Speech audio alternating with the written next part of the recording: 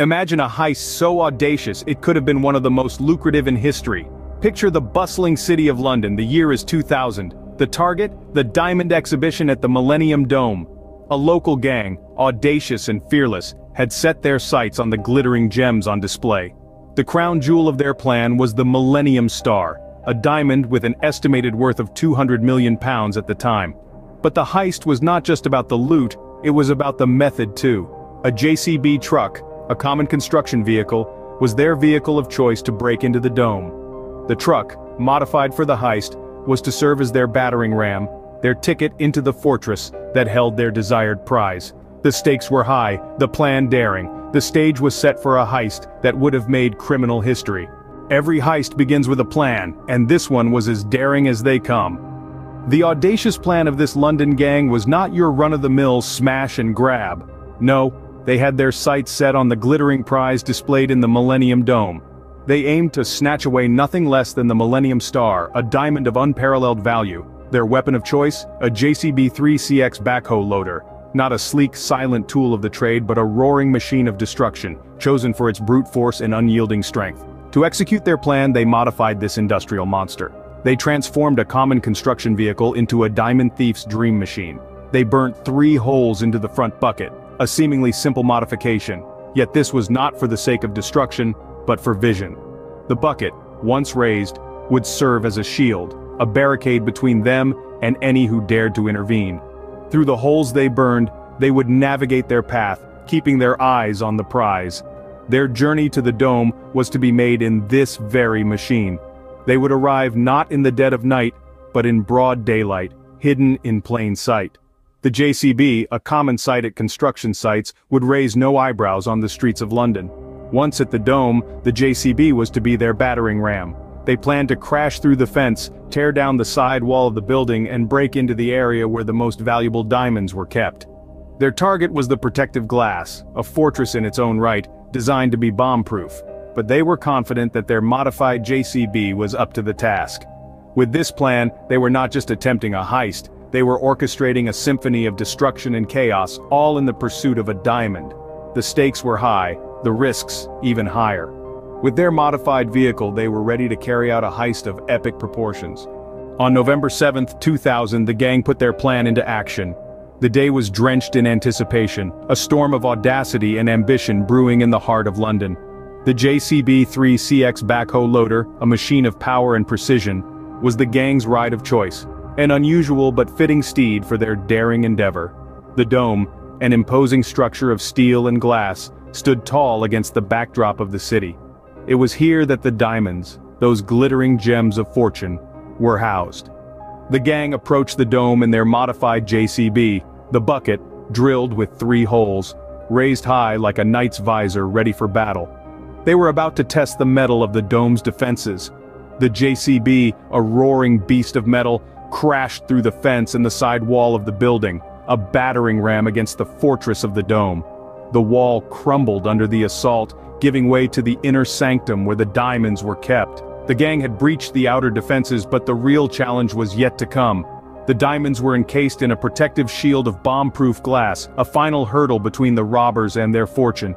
The gang attacked this barrier with fervor, the JCB's bucket pounding against the glass like a persistent drum. The glass, however, remained unyielding. The gang was relentless, their determination fueled by the tantalizing glint of the diamonds just within their reach. Meanwhile, the diamonds themselves were nothing more than elaborate decoys, a cunning ruse by the police who had been tipped off about the heist. Unbeknownst to the gang, their dreams of wealth and glory were merely an illusion, a mirage dancing just beyond their grasp.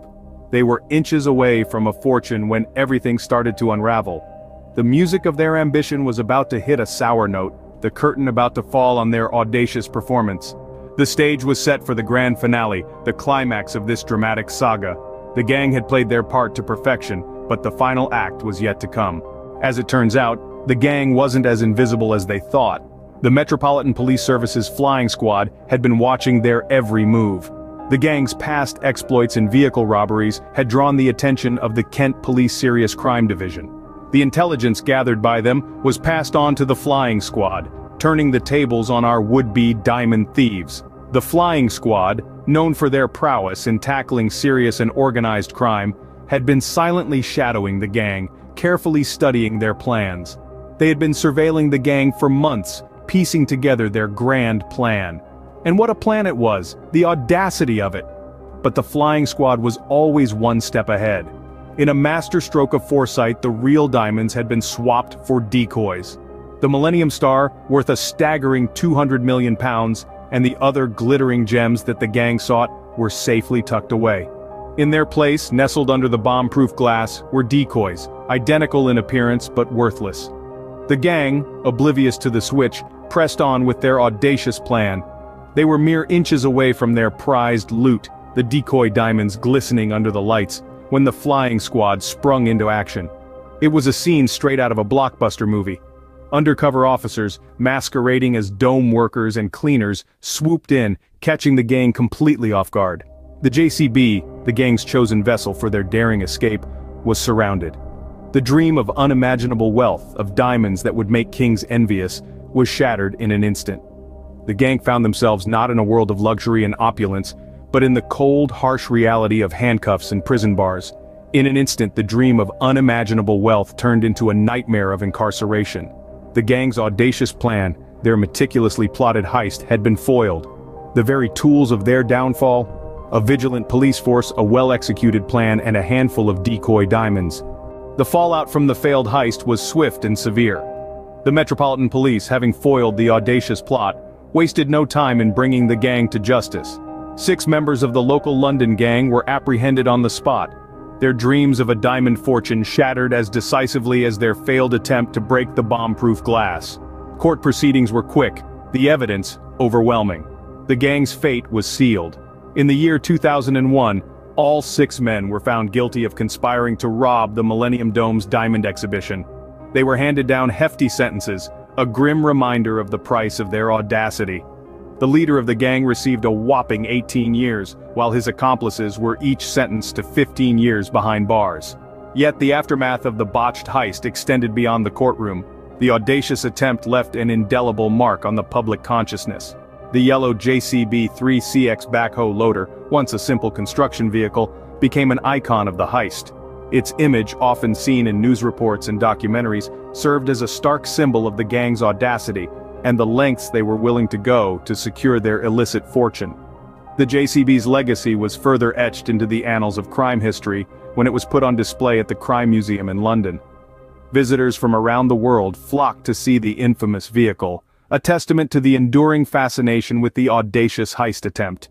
And so, the botched Millennium Dome heist lives on, not in the form of sparkling diamonds, but in the yellow husk of a JCB truck and the jail cells of 6 men. It serves as a stark reminder of the audacity of crime, the relentless pursuit of justice, and the thin line between a life of wealth and a life behind bars. Thus ended one of the most audacious heist attempts in history, leaving behind only a trail of what-ifs. The London Diamond Heist was a tale of audacity, cunning, and ultimately, failure. A local London gang, driven by the allure of diamonds worth hundreds of millions, orchestrated an audacious plan. Using a JCB-3CX backhoe loader, they intended to smash their way into the Millennium Dome and make off with a fortune. Their target? The Millennium Star Diamond, estimated at a staggering £200 million. However, their plan was foiled by the vigilant Metropolitan Police Service's flying squad, who were already on their trail. The gang's every move was being monitored, their plan unraveled, and their dreams of pulling off one of the biggest robberies in history were shattered. Instead of diamonds, they found themselves facing jail time. So there you have it, the London Diamond Heist, a story of audacious planning, meticulous execution, and decisive law enforcement. It's a reminder that even the best laid plans can come crashing down, especially when you're plotting a heist worth hundreds of millions.